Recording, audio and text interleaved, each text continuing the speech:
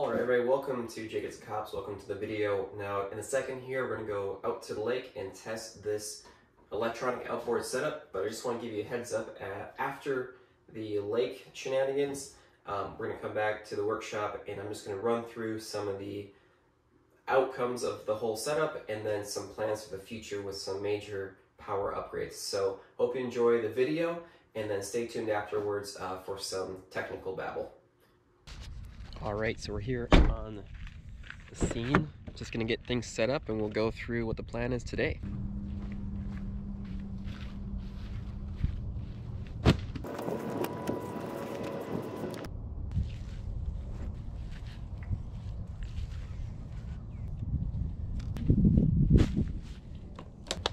Alright, let's get to it. Alright, so today we are going to try the electric outboard engine with my paddleboard. Just a quick rundown. This is my outboard setup. Essentially it is a 9,000 watts electric motor hooked onto this sort of makeshift outboard. Some cooling lines, power lines. This is all going to go to what you'll see here in a minute, a 150 amp RC boat speed controller.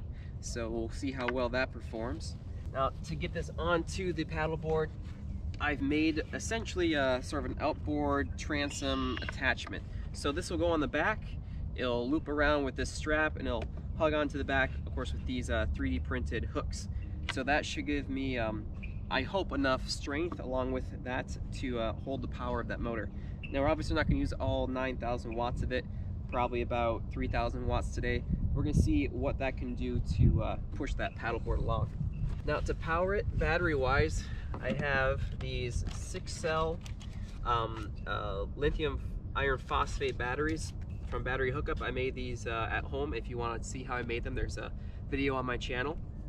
And then to control this whole setup, there's a simple handheld throttle-only controller. So that will let me control what's going on. Also going to try this battery I made here. This is a lithium ion battery. It's pretty rugged looking, but essentially this is a 4-cell lithium ion 35 amp hour battery pack. So this will give us a little more range, not quite the same amount of power as those other ones you saw. This supposedly can output 50 amps continuous. These battery packs, I have 2 of them, can put out 200 amps continuous. So a lot more power can come out of these. Whether the speed controller can actually handle it or not, we'll find out. So yeah, let's get this pumped up, get everything attached, and we'll see how it goes.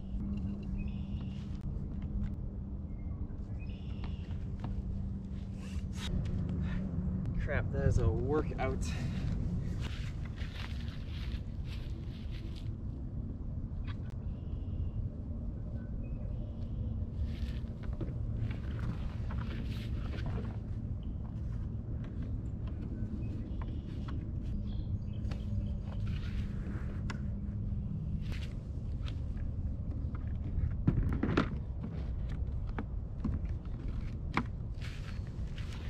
Let's get this all hooked up so you can see how it's going.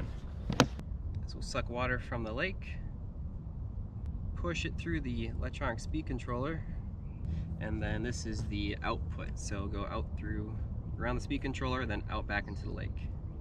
So that's my cooling system, and just runs off this 2S battery. It actually goes for like 20-30 minutes, so shouldn't be any issue with the how long it stays going.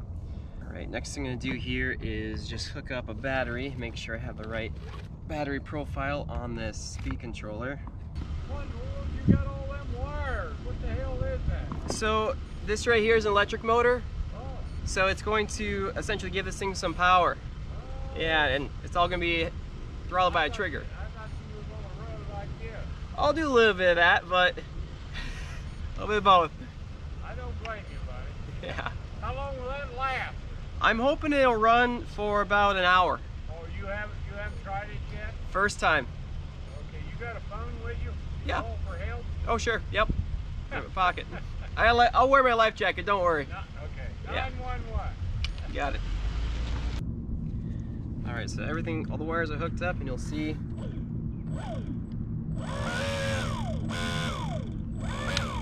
there we go. So let's get it all connected nicely and get her in the water.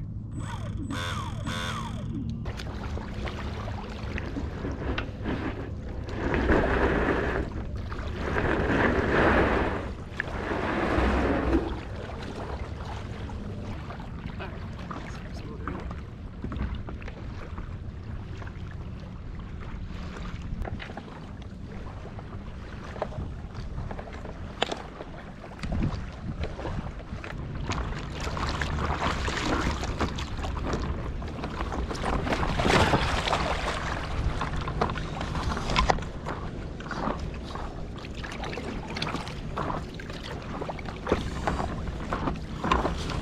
What are we gonna get?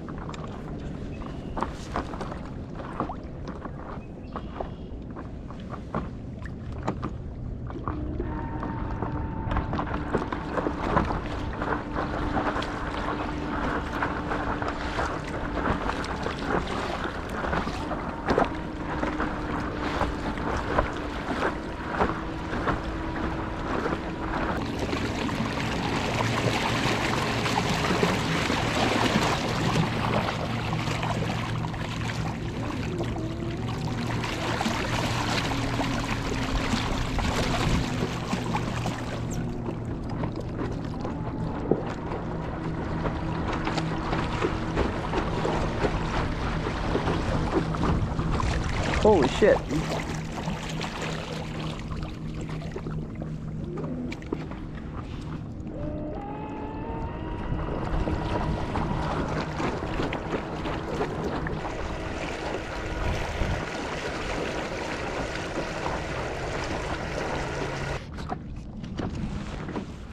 We're gonna try a different bottom.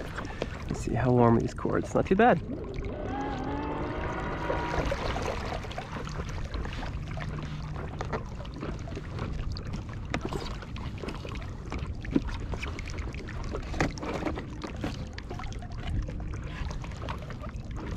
Nice and cold.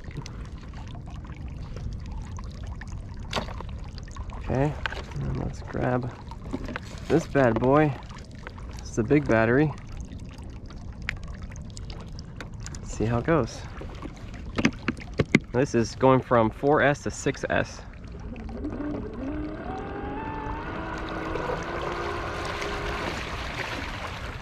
It's a little, seeing a little more throttle.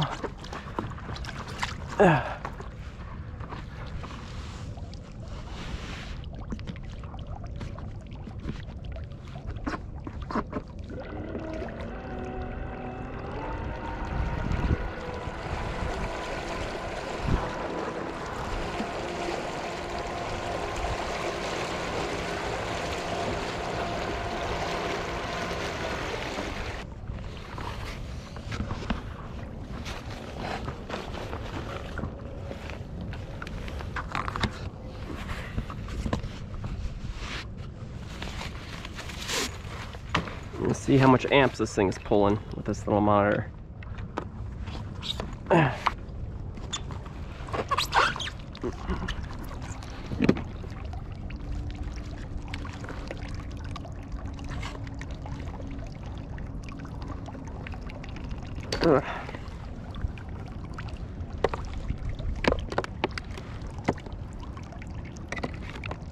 Load. Load. Source. Okay, we got 19.45 volts. Let's see what happens when I give her some throttle. Assuming not into the bank though. Let's turn this thing a little bit. These wires are way too small here, but we're just gonna give it a short burst and see what happens. Looks like we got max amperage of 54 amps. 54 amps. So that's what it's sending right now.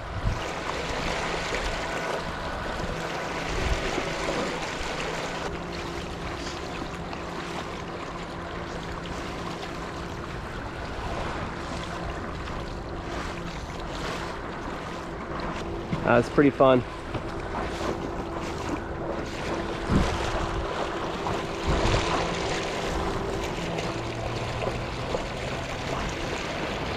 Definitely know now I need more power to this thing if I'm going to be going fast.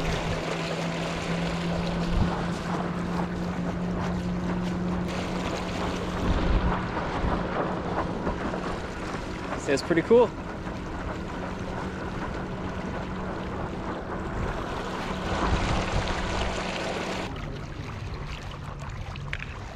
Alright, let's dock here for a second.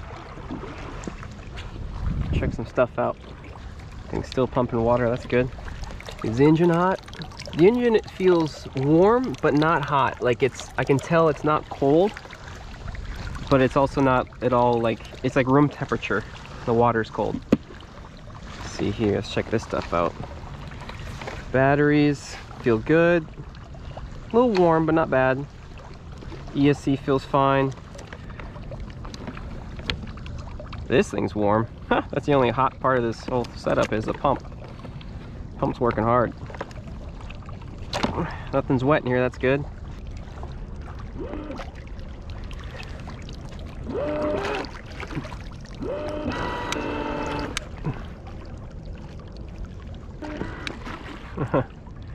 Let's try this, just bring it to shore for a second.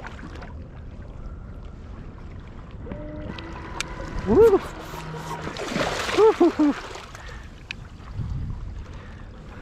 All right, cool. I'm pretty happy with that. Let's package this stuff up.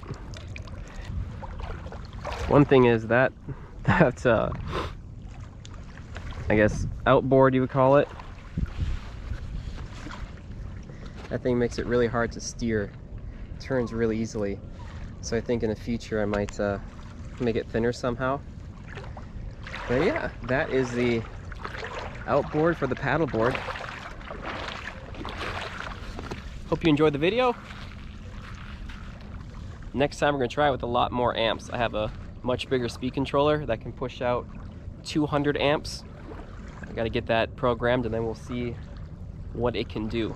So thanks y'all for watching. Have a good one. All right, and we're back.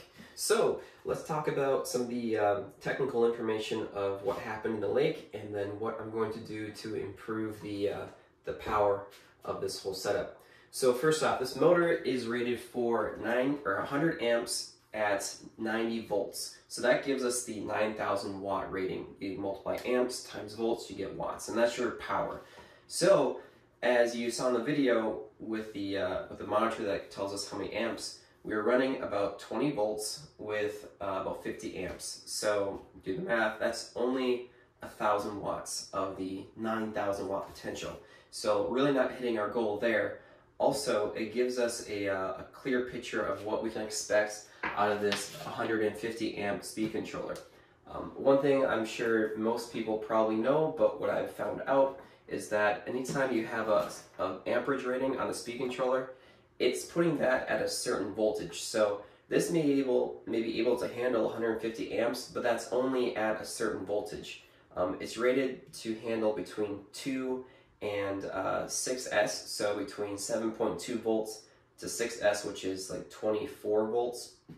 So basically, yeah, I'm sure at 2S, at 7.2 volts, it could probably push that higher amounts of amperage. But as you get to a higher voltage, it can really only handle a lower amperage. Hence, we get basically a maximum output of 50 amps.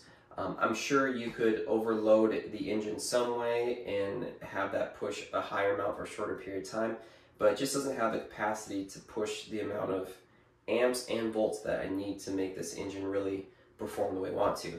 So in lieu of that, I'm upgrading my speed controller. I found that if I were to continue with this for the electronic surfboard build, I'm just gonna have the power. So what we're going to do is upgrade this little guy to this behemoth. Now this is a FlipSky FSESC 75200 with a water cooling jacket. So if you go on the FlipSky website, it's commonly called the 75200. That stands for 75 volts at 200 amps. So this should be able to push a lot of power. If you multiply those out, you're going to get way more watt capability pushing into this engine than this little guy ever could.